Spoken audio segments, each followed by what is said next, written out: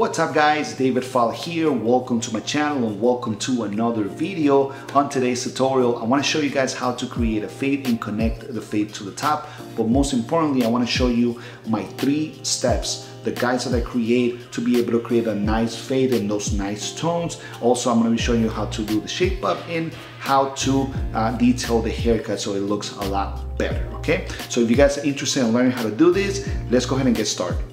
Alright, so let's go ahead and get started. The first thing I'm going to do, I'm going to separate the top from the sides. Why am I going to do that? Just to make it easier for myself to create my haircut, right? I believe that the more control you have of what you're doing, the better the outcome, right? So in every haircut that I do, if I'm going to do something longer on top and shorter on the sides, I will always start from the top and fade down from there. If I'm going to do some type of scissor work, I always section my hair to make it easier for myself, right? So I always going to end up doing a horseshoe parting, but it's going to, obviously the horseshoe parting is going to look different depending on the client's head shape, growth pattern, and all those variables.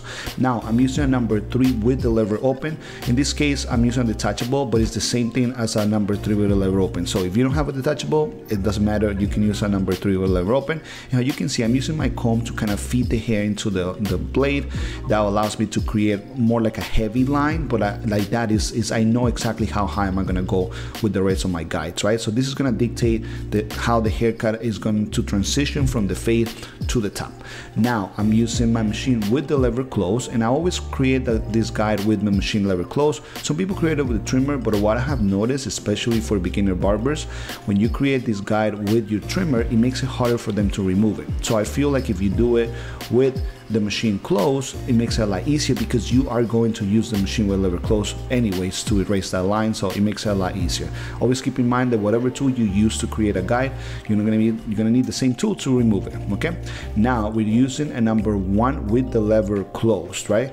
And that's gonna be our second guide. This guide is gonna be about a finger's width, but also keep in mind that if the client has a bigger head, like bigger profile, then you can make your guides a little bit bigger.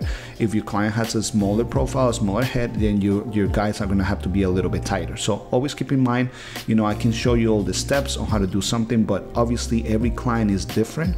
So you're gonna have to adjust that haircut or those steps to what the client wants and what the client has, right? So in this case, as you can see, I'm doing more like a mid fade on the sides, but the back is going to be a drop fade because that's how the client's head is, right? So I'm trying to follow that shape to make it more tailored to what the client, to that client, right? Every client is different, but I want the haircuts to be tailored to that specific client.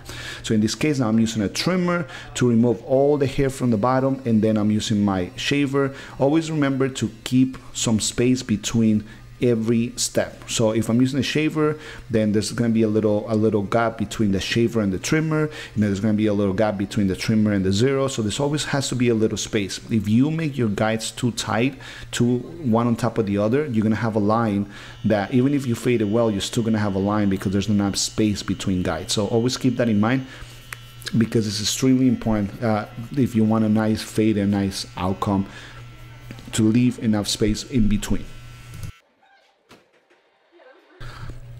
Okay, so now we're going to start down fading, and I'm going to use a number 3 open again, and this is just going to connect with the top. Whatever extra excess hair that I see, the number 3 lever open is going to connect, or you can also use a number 4.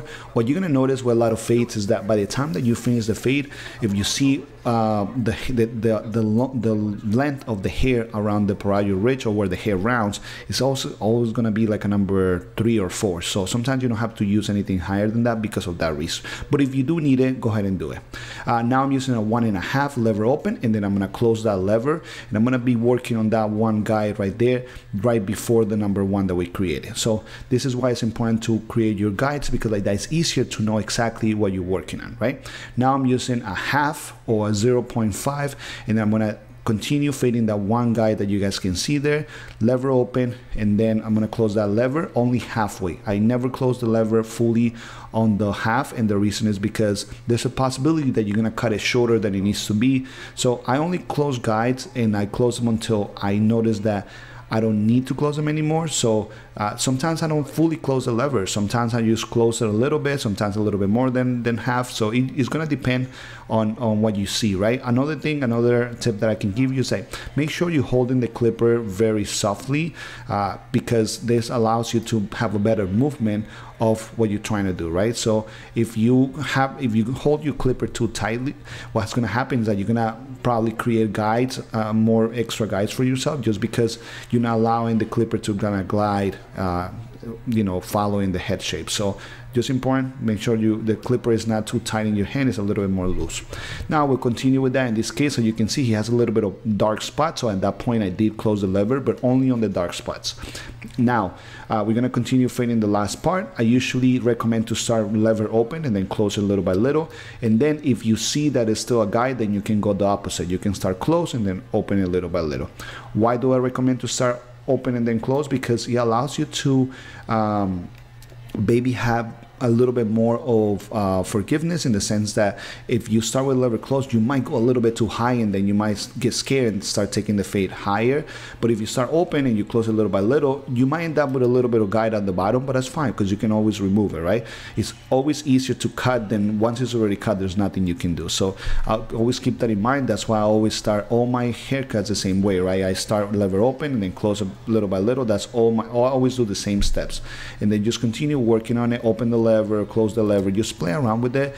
I know this is the hardest part for a beginner, is to know exactly how high to go and like what to touch up and not. But remember, you have a mirror. The mirror will definitely tell you the truth. It will tell you exactly what needs to be fixed and what is not fixed, you know what I mean? So always use your mirror. Don't trust your eyes until you are at that point, right? That when you can see exactly the mistakes. Use your mirror, use your phone, put the camera and see if there's something that doesn't look good, then that is easier to fix. Now I'm using, in this case, I'm using my Babyliss Low Pro to create the shape up, and it was a very natural shape up, nothing to push back, just because that's not what the client wanted. They wanted something a little more kind of like nicely looking, but not to push back, right? All the tools that I'm using in this tutorial, I'm gonna leave the link for all the tools in the description, and I also have some discount codes for you guys. So if you guys are trying to get any of those tools, then you're gonna save up some money. So now I'm using my my razor, and I did use a hot towel and a shave gel. Always keep in mind to make sure you put in any type of shaving product on your client before you shave it. Now I'm putting a little bit of product on the top, and you can see a little bit of a matte finish clay, just to kind of give you that messy kind of look to it, just because that's what the client was looking for. So you want to use a product that is just going to create that texture that you're looking for. Obviously, make sure you texture the hair with your scissors and or razor or whatever tool you use to create texture. And then I apply a little bit of hairspray just to keep it in place. And that's it. That's also how I style when I tell clients. I always teach all my clients how to style the hair, because I think it's a service that we need to offer our own clients, because if they cannot replicate the style that you did at home, then you are doing a disservice to them. So, and this is how the client looked before, and this is how he looks now.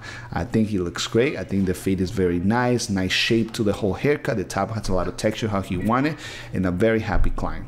And that's it, guys, for today's video. Don't forget to subscribe and like it. Leave me a comment below if you guys have any ideas for more content from me, and I'll see you guys on the next one. Take care.